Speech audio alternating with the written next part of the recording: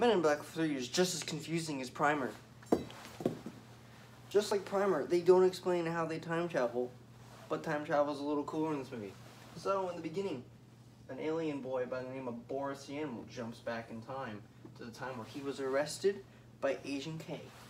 He then kills Agent K and prevents Agent K from saving the Earth, even though it wasn't even his idea.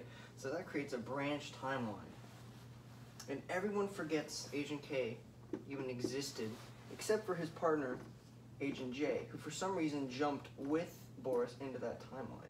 This created a separate timeline, and only Agent J remembers Agent K, who was technically dead.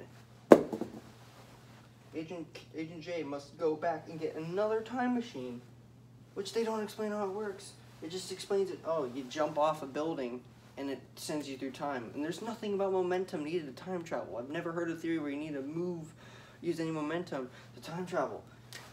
But anyways, Agent J goes back in time and has his old partner, Agent K. But this time, when he saves Agent J, when Agent J saves Agent K, he tells Agent K to kill Boris the Animal instead of arresting him. This creates a third timeline where Boris the Animal is dead, both past and present self from this timeline. Agent K survives, and Agent J survives. So this created three timelines. Three timelines in the movie. What happened to this timeline? Where technically neither of these two died. That still continued on.